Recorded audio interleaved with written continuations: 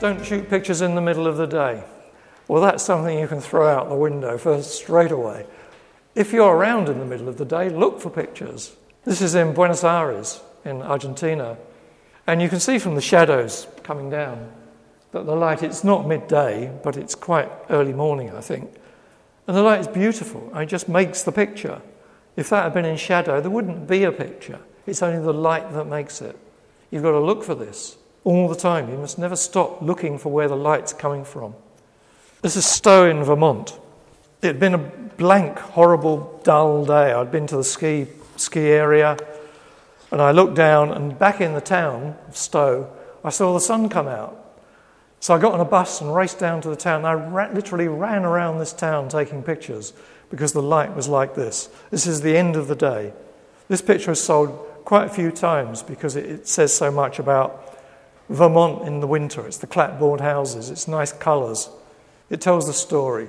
There's only 3 words that sum up all the photography, all the television, all the theatre. Tell the story.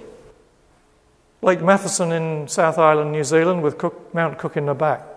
Again, this was a case of getting up, seeing that the sun was out. We skipped breakfast. We just ran, took this. Half an hour later, clouds had rolled in and the water was all blown, so it was all rippled. There was no reflection. I had a half an hour window to shoot that, which is long enough, but you have to place yourself. You have to make the effort. You have to get there. If you don't get there, you can't take the picture. Perito Moreno Glacier in Patagonia, Argentina. And this is on a boat, taken from a boat, on a 300mm lens. And I had to wait for the sun to come through the ice. Only when the sun came through would you get this intense blue. And as intense, I could fiddle with Photoshop. It's actually not as intense as standing there, I can assure you. It's remarkable. Don't take pictures in the rain. Oh, that's another thing you can throw away. This is in Costa Rica, near the volcano Arenal. And we went for an organised tour walk. It was the easy way. And all the clouds rolled in, and then the sun just came out in the distance. And it just made that picture. It's very threatening, forbidding, could be anything, but it's a travel picture. Moving on to Kyoto in Japan. This is the largest torii gate in Kyoto, maybe Japan. I know this well, so I knew where the light would be. Late afternoon, it strikes this. It had just been painted. It's only painted once every 25 years. And just the colour contrast just makes it, as well as the light. And the light is again coming from 8 o'clock, 9 o'clock. It's just this angle like that or like that.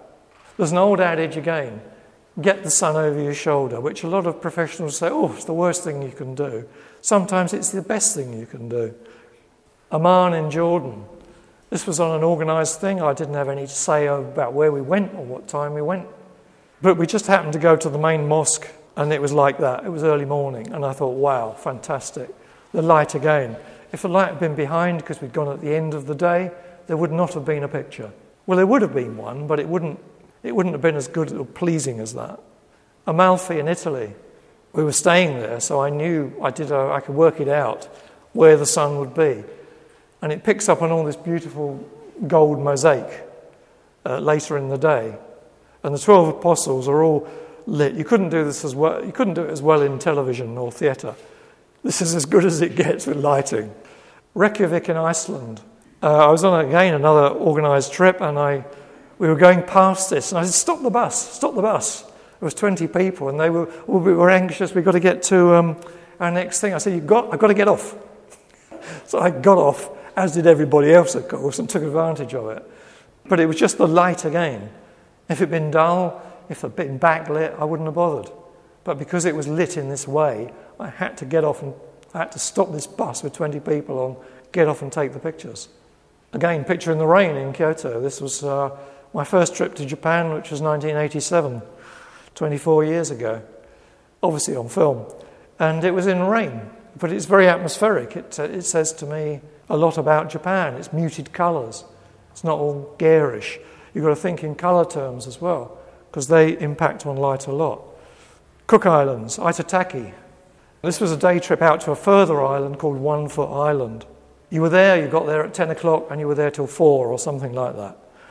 I'd been round this island and I thought, that's the angle I want to shoot. But I thought, I need the sun to be a bit lower. It was too high, it was too steep, and all the colours are washed out when the sun's directly above, and this is fairly close to the equator. So I worked out where to go, and just before 4 o'clock, I ran around. All the people had gone back, they were packing their bags. I walked out to the water, and they were shouting for me. And Chisako came around the corner on the left. They said, "Come on, they were waiting." But I knew I had to wait until the last minute, otherwise I wouldn't get the picture I wanted, which meant annoying people, but hey, sometimes you do. The light again, this is Shinkansen in Japan, bullet train. I know where to go to take this picture, and I know what time of day to go. Again, the sun is at 8 o'clock or something like that, but it makes the picture. Backlit, it's not nearly as good.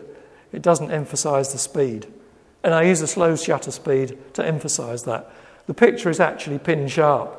On the rivets down the front, it is pin sharp. But I used 15th or 8th of a second. Didn't just take one frame. I took several trains as they went past, and this was the best frame.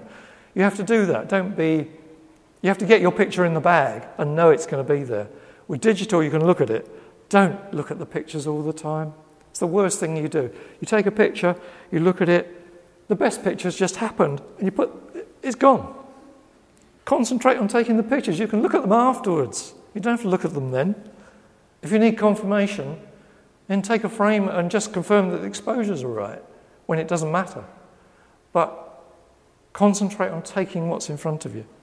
Taxi driver asleep in Kyoto. You can see there's a reflection on the left-hand side of the windscreen of a building, and I assume that's what's bouncing the light into the cab itself, into the driving seat. If you think about a car in that situation, it's quite shadowy there, but that building is bouncing soft light into that face. Without that building, if the car hadn't been parked there in the right way, there wouldn't be a picture. It's seizing an opportunity, it's the lighting that does it every time. Horses in the Camargue in France, taken through grasses, middle of the day. Don't take pictures in the middle of the day. Take them. You might get something quite good. This I took in late 60s, I took this, on a long lens. But to me it says heat, it says middle of the day, it says Camargue ponies. It's the light that makes it. It just looks right. Racing in Kalgoorlie in Western Australia a couple of years ago. Can't do anything about light in this situation, but you can work out where it looks good. And thoroughbred horses, when they're buffed up and polished, look fantastic. They've got the most amazing sheen on their coats. This is what I mean about being addicted to light. You notice every factor of what it does. So you get yourself in the right position and shoot. Another picture of horses and a donkey, or one horse. That horse is Red Rum, which won the Grand National 3 times. And I was allowed to play around with him in the field. And this was his friend, Andy, the donkey. But he was a lovely animal. But look at the colours on the horse's coat. This was the racehorse of the 20th century.